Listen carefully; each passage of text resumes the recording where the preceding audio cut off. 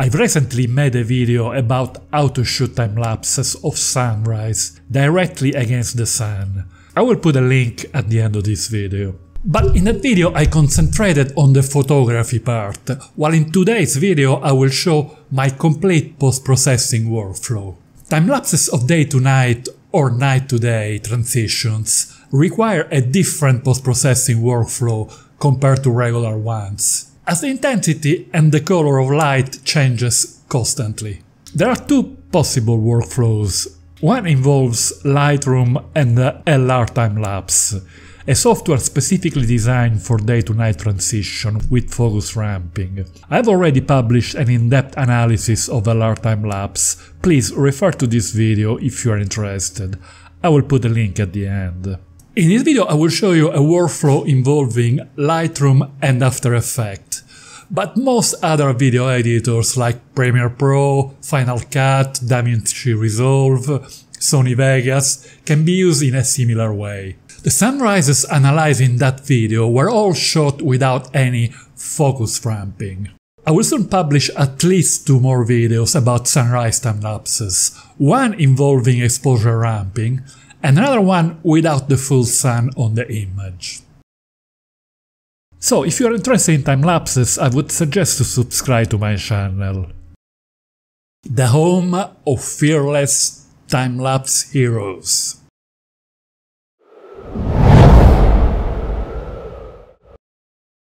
Generally for time-lapses I shoot about 300 photos, but in the case of sunrises or sunset I tend to take around 900, in order to catch the entire transition, and then I eventually cut out part of the darkest or brightest parts. I import the images into Lightroom, obviously as raw files. I organize each time-lapse in its own specific folder. There are several ways to batch process several photos in Lightroom.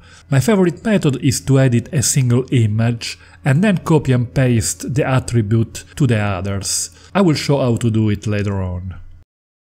I generally select the last photo of the folder, the brightest one. But if the process has gone too far, the last one might be way overexposed. In this case I scroll back until the last one with acceptable exposure. I press D to get into develop mode. I start by going to the tab Lens Correction, where I check Remove Chromatic Aberration and Enable Profile Correction. The lens used is in most cases recognized and the distortion automatically adjusts.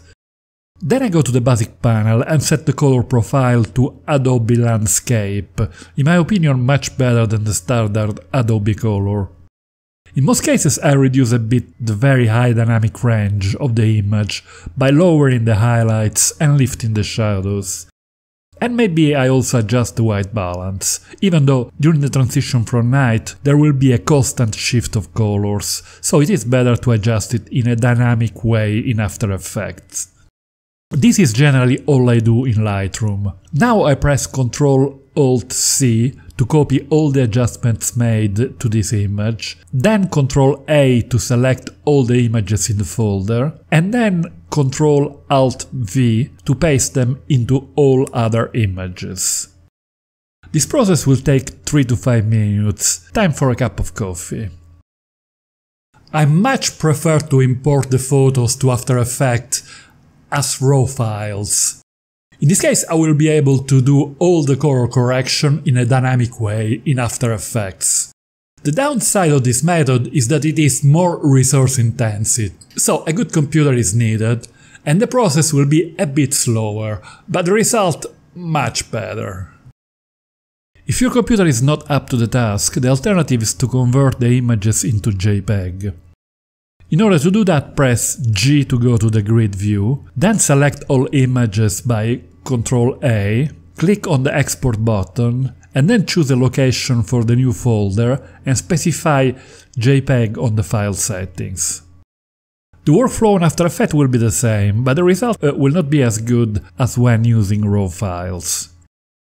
But before we move to After Effects, let me show you something else. When working with individual photos, for this kind of scene, I would use the D850 slider, which adds plenty of structure to the sky and clouds. and perhaps also vibrance.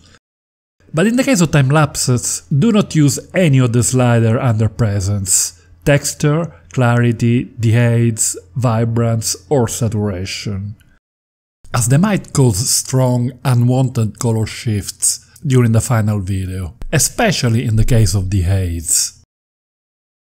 Also, you have noticed that there is a dust spot on the top right of the image. Well, actually there are a few of them. Time to clean the sensor. You might be tempted to use the spot removal tool in Lightroom, but it is much better to fix them in After Effects. Let me show you why. After rendering the file, we notice very clear that the area where we remove the dust spots is flickering heavily with blobs of colors, because that spot is sampled for another area that is constantly changing color. Also, notice that when the sun breaks out of the cloud, there is a huge shift in colors, partly due to the heavy use of dehades.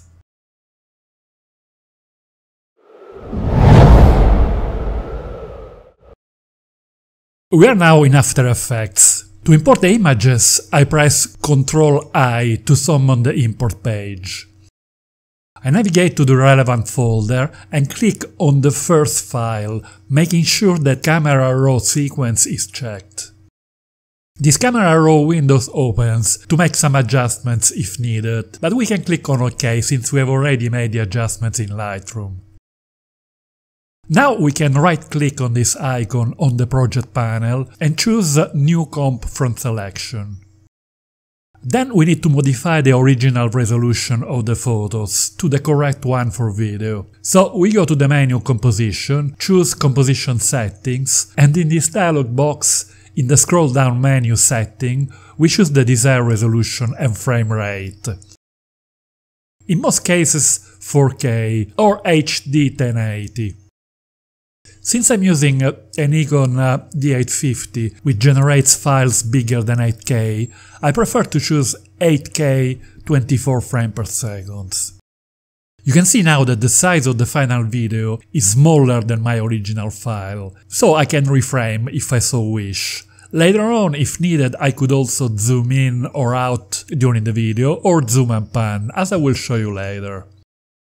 Now let's go back to full size view by using the scroll down menu and choosing Fit. In this series of time-lapses I have not used any exposure ramping. The advantage of this method is that the final video will be seamless, without any jump cuts. But the downside is that the first part of the footage will be very dark, since we have exposed it with the aim of avoiding overexposure of the final part. For time-lapses I use a Nikon D850, which has a great ability to recover information from very dark shadows. So first of all we want to brighten dynamically the first part of the sequence. In order to do that we highlight our sequence in the composition panel and tap Ctrl-Alt-Y to create an adjustment layer. Then we go to the Effect menu, Color Correction, and we choose Lumetri Color. This is a broad set of tools for color correction, containing practically all we need for grading our footage. Please note that Lumetri Color is also available in Premiere Pro, and it works in exactly the same way. We start by bringing the playhead to the first frame. We can do this by pressing Home. Then we open the adjustment layer. Open Effect, Lumetri Color, Basic Correction, Tone. We can now increase very dramatically the exposure value, let's say 7 stops. Then we click on the stopwatch to the left to set a keyframe. We also lift the shadows to 90 and again set a keyframe. We then go to the last frame by pressing End and set the two values back to 0, thus creating more keyframes at this point. So we will have a very strong boost of exposure and shadows at the very beginning, and then those values will be constantly reduced until going to 0 at the very end. I also noticed that the highlights are too strong on the last frame, so we lower them by 90, set the keyframe, and go back to the first frame and set it to 0. Now let's start pre-rendering the video by hitting 0 on the numeric keyboard. But before, make sure to choose quarter in the scroll down menu for video quality, otherwise the process will be much longer. Also, if we choose full, only a small portion of the video will be rendered. The first time we pre-render the sequence, it will take several minutes. Time to check your mail, play a couple of songs on your guitar, or watch one of my other videos. Well, actually, subscribe to my channel will be a very good idea. Once we start adding adjustments, the process will be faster, as it has already been loaded into RAM. After visualizing the sequence, we notice that the first couple of seconds are too dark, so we can trim it. Let's move the 3 keyframes we have at the beginning and bring them to 2 seconds. Then we trim the sequence by moving the tab at the left. We can now right-click on the grey bar and choose Trim Comp to Work Area to visualize only the active part of our composition. If we go to the last frame by pressing End, we see that the shadows are too bright. Let's lower them a bit. Better, the scene gains more contrast. We can jump to a specific point of the sequence by clicking anywhere on the grey bar. As you can see, the playhead will be moved to that point. Do not worry if in the darker parts the image looks grainy and noisy. This is because we are in quarter resolution. If we go to full, you can see that things improve significantly. Regarding white balance, in my opinion, it is way too cool and bluish in the first part, while it looks more or less correct at the end. This time, instead of starting from the first frame, let's place the playhead at about 5 seconds and set a keyframe for temperature here, with a value of, let's say, 40, and another one with a value of 0 at the end. In this case, 40 will be the value from the beginning of the sequence up until the first keyframe, and only then the value will start to decrease. Once the sequence has been pre-rendered, we can scroll through by sliding the playhead. We can see that the white balance is still too cool up until a bit after the sun comes out. More or less here, 22 seconds. So I set a keyframe with a value of 0, then go back to the previous one and increase the value to 60. A great way to navigate between keyframes is to use J for previous and K for next. We can then adjust the position of the 2 keyframes to fine-tune the color transition to our taste. Finally, I noticed that in the last few seconds the sequence is a bit too warm, so in the keyframe at the end I bring the temperature value to -20. Better. I am now going to quickly show you several great tools that can be used to improve or modify our sequence. But just a quick disclaimer. My aim is to show you the tools and how to use them. It is not to show the best way to color grade this footage, simply because there is not a best way. Everyone has his own style and taste, and also the processing will depend on what the final customer wants or where the video is ending up. As an example, if it is meant for Instagram, I will be much bolder than what I actually like, because on Insta the wow effect is very important. You might have noticed that towards the end there is a nasty green flare on the lower left part. We can reframe the image. Make sure that the comp itself is highlighted and not the adjustment layer. Let's back up on our view using this scroll down menu or the mouse wheel. We can now move the image to the left and even zoom in a tiny bit by opening Transform and choosing a scale of 105%. Let's go back to Fit View. Much better. Let's go to our Lumetri color adjustment layer. If we open Creative, we can use split toning to add a specific color to the highlight and/or to the shadows.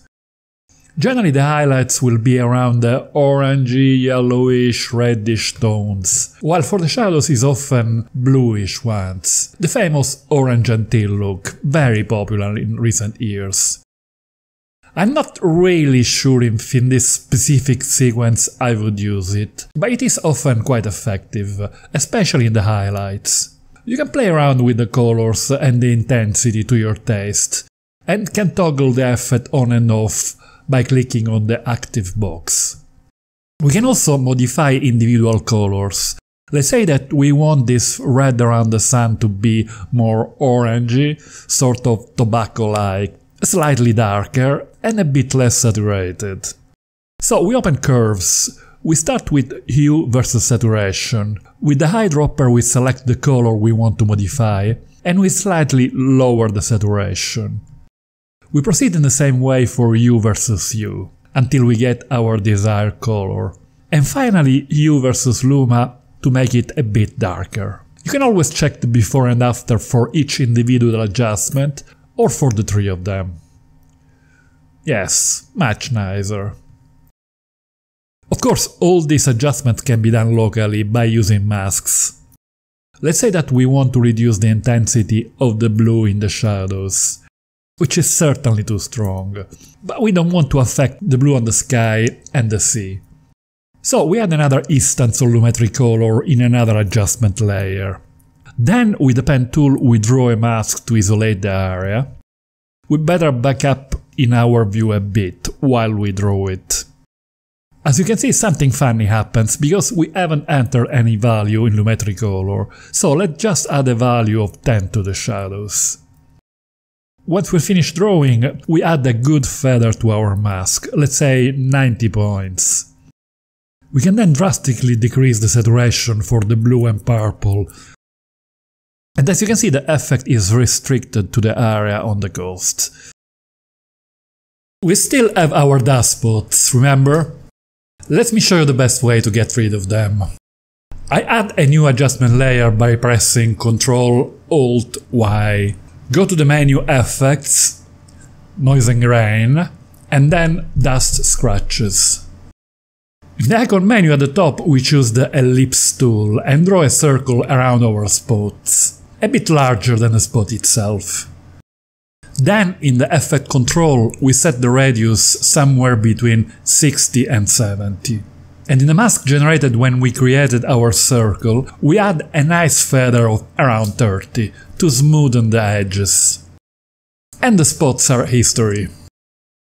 And since we have plenty of resolution, we might want to add a zoom and pan movement, as if we were flying in the direction of the sun. We could use either null point or precomposing. In this case I prefer precomposing, since we have a mask and the dust spots which might move independently in the process. So we select the three layers, right click and choose precompose, which is basically like grouping them so that they will move together.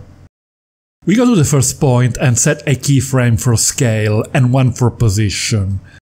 Then we go to the end and set the scale to, let's say, 150% and adjust the position to our taste. Every time I post-process a video or time-lapse, at the end of my workflow I always use the legendary D850, the best noise killer on the market ever. I could not sleep at night without it. I've done a specific video about D850. You will find a link on screen right now if you want to watch it.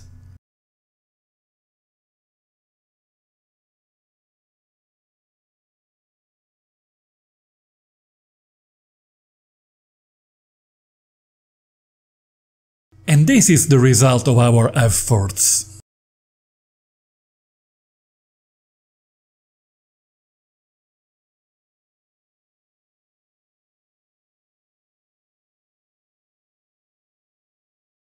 Rock and roll.